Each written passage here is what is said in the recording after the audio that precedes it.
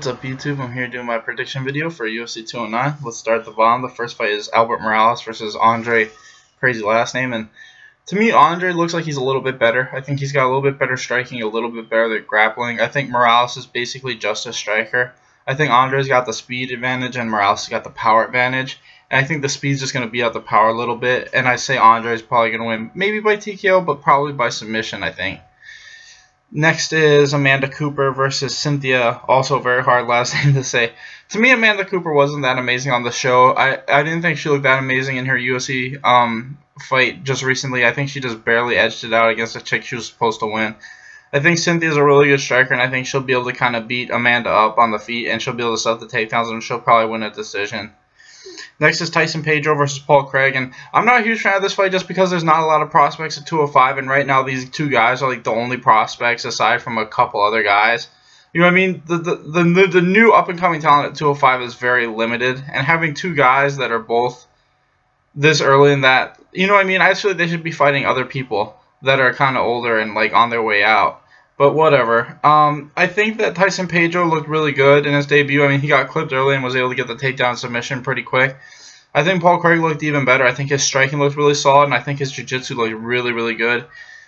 To me, it's just one of those things where I'm just basing this on the fights that I've seen for both of them. And to me, Tyson Pedro, you know, he almost got knocked out in his first fight, and Paul Craig just looks like he's got decent striking. I think if this hit the mat, they'd be about even.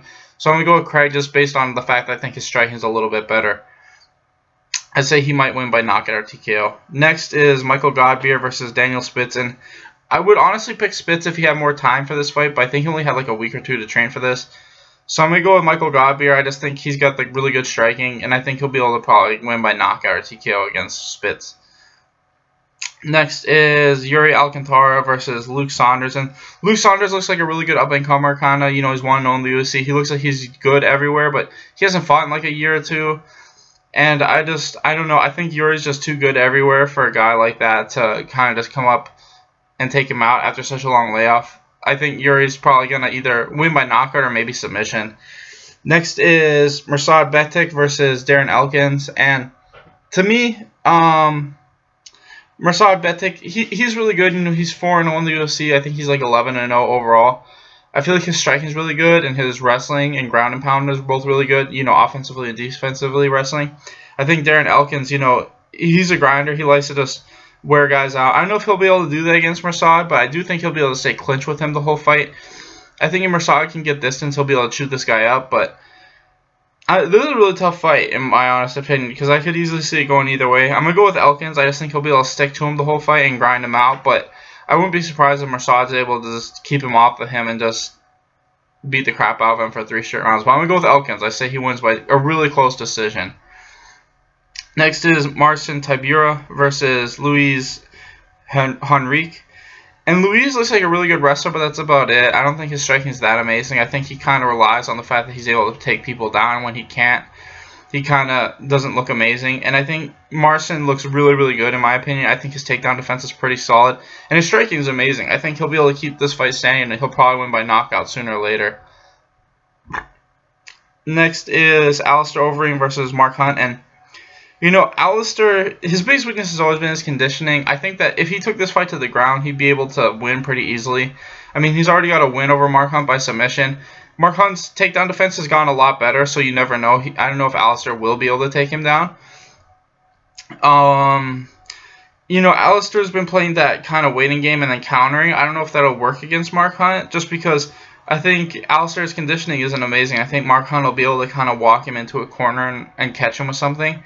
And this is kind of how I see this fight going down. I think Mark Hunt will be able to kind of do what Ben Rothwell did. I think he'll be able to take kind of the kicks and stuff early, and eventually he'll land that big shot and probably knock him out with it. I say he probably wins in the first round, kind of like how Ben Rothwell did against Alistair. Next is Lando Vannata versus David Tamura, or Tamor, I mean. And David's really good. I mean, in my opinion, I think he's probably one of the best up-and-comers at lightweight.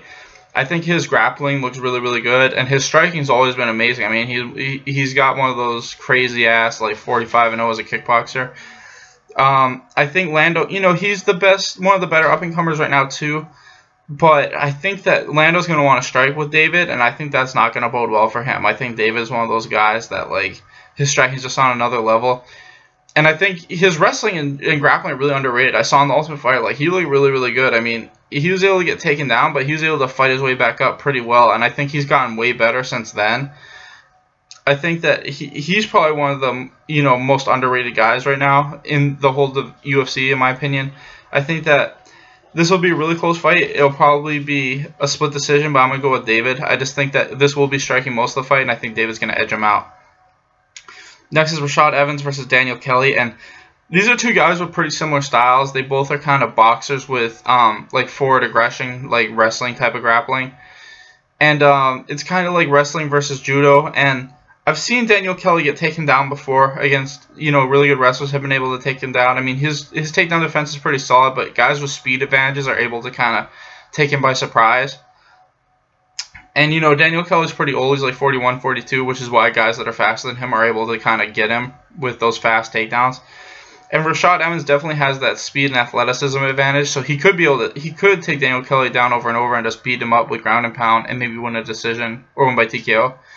The only question is, where's Rashad at? I mean, he's pretty old too. You know, he's had a lot of injuries, and now he's moving down to a new weight.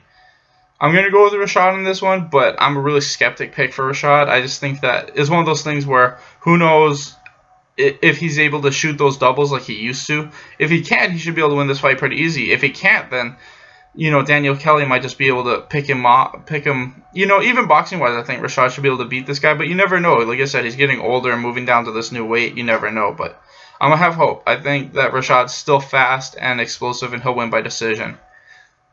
Next is Khabib Nurmagomedov versus Tony Ferguson, and I like both of these guys. I think it's horseshit that Conor doesn't have to fight both of them. I think that Conor, you know, he's not an idiot. He's doing this on purpose. This magical time off that he's taking is so he doesn't have to fight Khabib. You know, he's hoping Tony can beat him because he has a way better chance of beating Tony than he does Khabib. And I honestly just feel like Khabib's going to win this fight. I just don't see how he can't. I feel like I've seen Tony Ferguson, even though he's on this like 9-fight win streak or 8-fight win streak, whatever. What's it called? I've seen fights like in that win streak, he's been taken down by guys and kind of controlled. Like Abel Trujillo did it. Lando Venata did a little bit. He didn't take him down, but he dropped him and was able to kind of beat him up on top a little bit.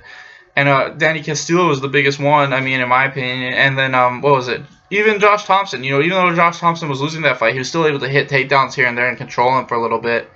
And to me, it's like, if Khabib can take you down, you're not getting back up. You know what I mean? If those other guys were taking him down and able to control him, you know, then I feel like Khabib's going to be able to do the same. You know, Tony's got a lot of finishes on his record, but they're volume finishes. When he kind of gasses guys or he kind of hurts them, he'll go for chokes or he'll pour it on with a lot of punches. But he's not like a one-punch knockout guy. And his submissions are really good, but if you're going to compare grappling, I mean, Khabib is definitely better.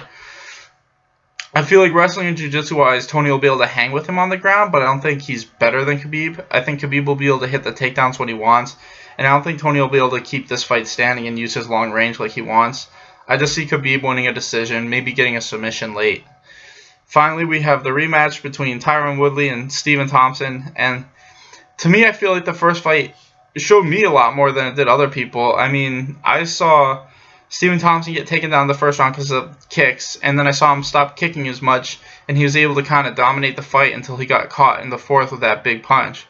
To me, it's like Stephen Thompson's faster, he throws bigger volume, and he just needs to watch out for those big punches and just keep this fight as like a boxing match instead of a kickboxing match. I feel like if he's not throwing kicks, Woodley's going to have a harder time taking him down, and his takedown defense has been really amazing. We saw in the Johnny Hendricks fight that his takedown defense has gotten really, really good. And I feel like he just needs to be more cautious about the big punches. And if he's able to do that, he should be able to win a pretty clear-cut decision. That's just kind of how I see this fight. I think Stephen Thompson is going to use his range, just keep it boxing-wise and stuff takedowns, and probably end up winning a unanimous decision. Anyway, thanks for watching, guys. Please like and subscribe.